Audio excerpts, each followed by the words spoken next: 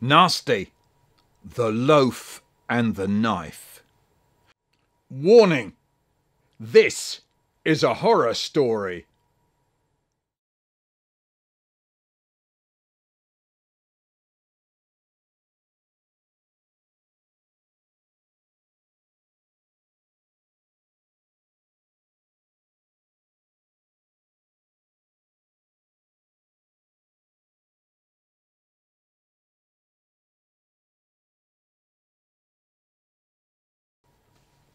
First thing Mrs. Kent does is sit down at my table, take her bag onto her lap, and out of the bag she takes half a loaf of bread. Next, she takes a little penknife. Now this little penknife had two rusty blades, one either end. Yeah?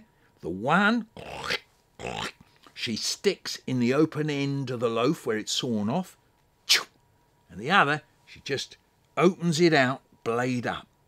Next thing, she takes up the loaf with the knife stuck in it, and she starts off round the room as if she's looking for one of these mice.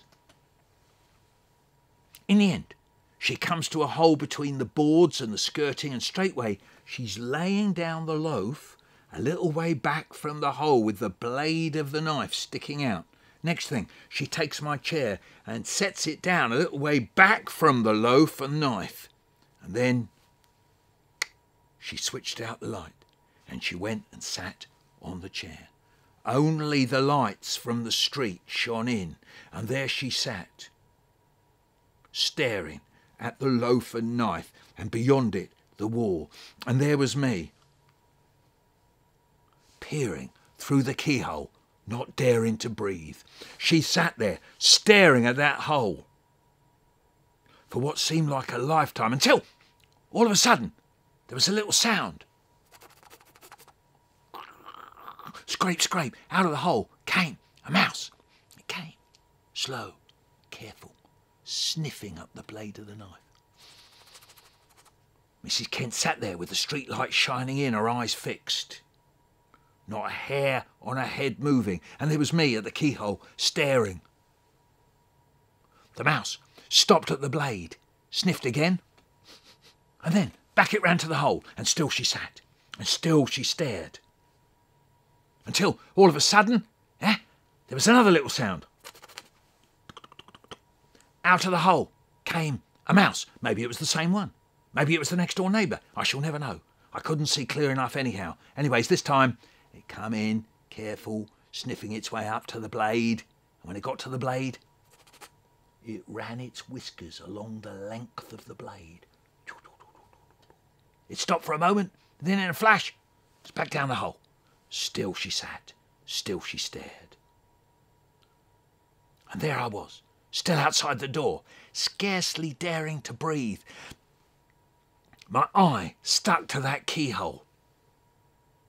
Then, all of a sudden, for a third time, comes a mouse. Maybe the same mouse, maybe a third, maybe the one she was really after, but this time it was different.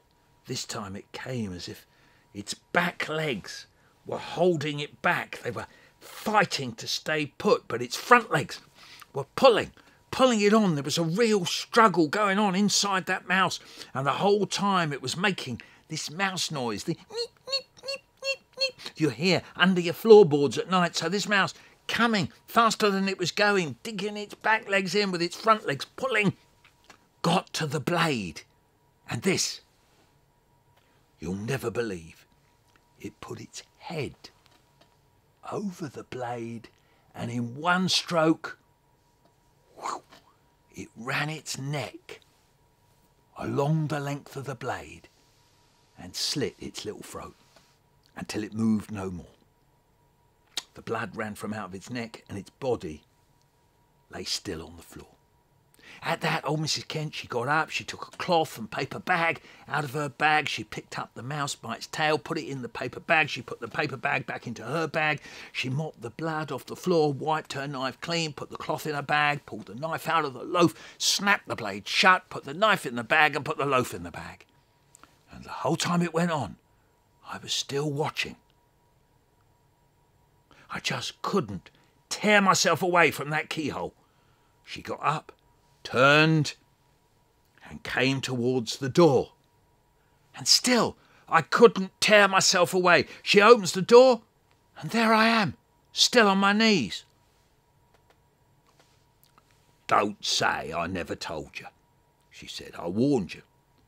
What you've just seen will live in your head till your dying day. It will torment you for the rest of your life, or till you find a way of ridding yourself of it."